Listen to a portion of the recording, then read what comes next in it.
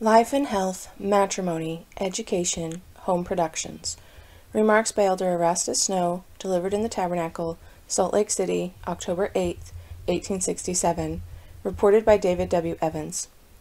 I am persuaded that the subject last referred to by President Young, the prolongation of life and the preservation of health, cannot be overrated. This is one of the subjects relating to our temporal welfare that received the early attention of the prophet Joseph, and the revelation, commonly called the Word of Wisdom, has been before the people for over 30 years. I feel assured that a word on this subject kindly spoken by our President is a prompting from on high, and I believe that every true elder in Israel will bear witness that this is the word of the Lord to us at this time. I exhort every bishop and presiding elder in this city, as well as throughout the country, to lay this matter to heart as one subject requiring their special attention, not to make it a hobby to the exclusion of everything else, so as to disgust the people, but in the true spirit of the gospel seek to bring this matter home to the hearts and understandings of the people of their respective wards and settlements.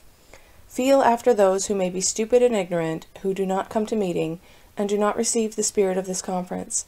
Let the bishops and others in authority endeavor through their teachings and otherwise to search out such individuals and dig round about them, and prune them, that they may perchance bring forth fruit.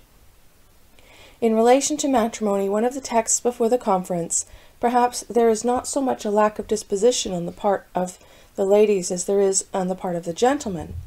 The latter sometimes feel themselves unworthy or unprepared, and in many instances, perhaps, they are so, and if you ask why they are unprepared to assume the responsibilities as husbands and heads of families, it is mostly because they have neglected the word of the Lord, which they have heard from this stand. They have not given their hearts to prayer sufficiently.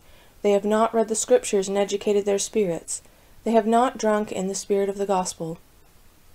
Every young man who has been taught by his parents to pray in secret, to mingle with the family in devotion, to attend meeting, and receive the counsels of the servants of the Lord, has grown in the spirit of the gospel, and this has given them a disposition which has impelled them, as soon as they arrive at a suitable age, to move forward in the duties and responsibilities that they have been called upon during this conference to assume, and they will meet with a like response everywhere from the opposite sex, who are living their religion. If there is any lack of disposition on the part of the ladies, it is because they are not living their religion, for the neglect of one duty leads to the neglect of another, and if our young men and women fail to make themselves acquainted with the law of God, they are liable to be led away. Young men or women seeking the society of the wicked are soon befogged and led to destruction.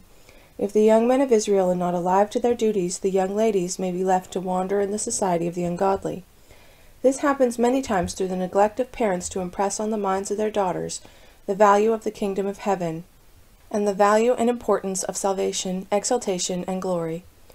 Through the neglect of parents in properly educating their children, many of them are now, perhaps, unable to discern between saint and sinner, and they would as soon associate with the wicked and unbelieving as with the righteous.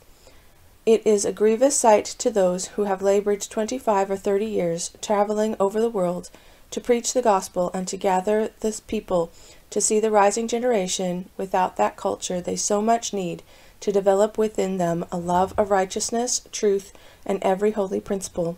There is as great a field for missionary labor in Utah as in any part of the world. There is as great a necessity for preaching here at home in our settlements, even in some parts of Great Salt Lake City, as there is in any part of the world. There are those here who neglect the opportunities offered them, and they need to be felt after personally. The subject of education is another of the texts given by our President for the elders of Israel to preach upon. I have already touched on it in a few words. I will say that our school teachers should not only be men qualified to teach the various branches of education, but they should be men possessing the spirit of the gospel, and who, in every look and word, and in all their discipline and intercourse with the pupils, are influenced by that spirit. They should govern and control, not by brute force, but by superior intellect, sound judgment, and the wisdom that the gospel teaches, that they may win the hearts of their pupils, and so be able to impress their minds with those principles they present before them.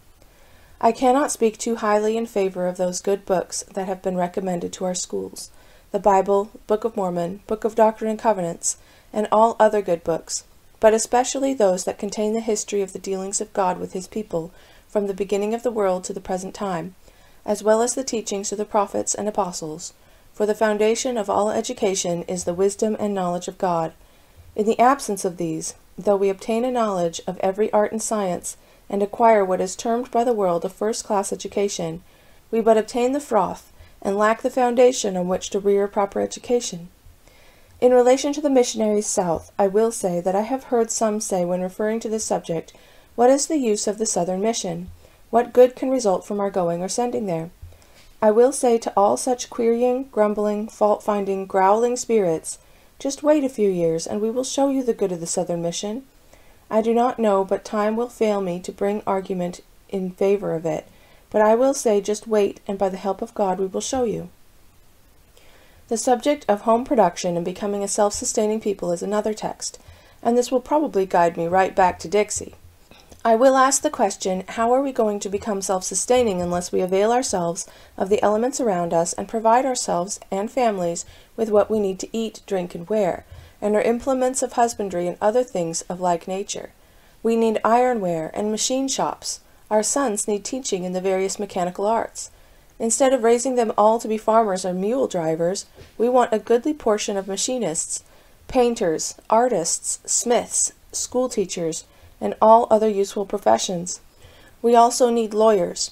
I do not mean dishonest, contemptible pettifoggers, but statesmen lawyers in the true sense of the word, who understand the principles of justice and equity, and who make themselves acquainted with those general principles of jurisprudence that wise statesmen have recognized throughout the civilized world, that they may not only be competent judges in the land, but be able to thwart the wicked efforts of this ungodly set of pettifoggers. The southern country offers us facilities for raising many things that cannot be successfully raised in the north. We have had 4 years of internecine war that has almost entirely prevented the raising of cotton, perhaps the most essential of all productions for articles of clothing. We will as a people be blind to this fact, and now that the first woe is past, lull ourselves to sleep and forget that there is another coming. St. George, through the center of our present operation in cotton raising, is only on the borders of the cotton district. From 300 to 500 acres is the most that we can water from one dam and canal in that district or country, while lower down the same labor would encircle a field of 6,000 or 8,000 acres of better land. But a little handful of people cannot grapple with so great a labor. We have commenced some small settlements on the Muddy. The settlers there were mostly substitutes. Brother Henry Miller calls them destitutes. Most of them got discouraged and came back. The rest stick and hang like a dog to a root, but they scarcely know what to do. The question is, shall we allow this little handful to be worn out, or shall we strengthen their hands and so keep moving and progressing, and hold what we have and get more? I like the idea of sending young men down there. It struck me as a decided hit when I heard the names read out yesterday. We can do with a number of young men who have small families, or who are about to get them, and I say God bless them, and speed them and their wives on their way, and by the help of God we will help them.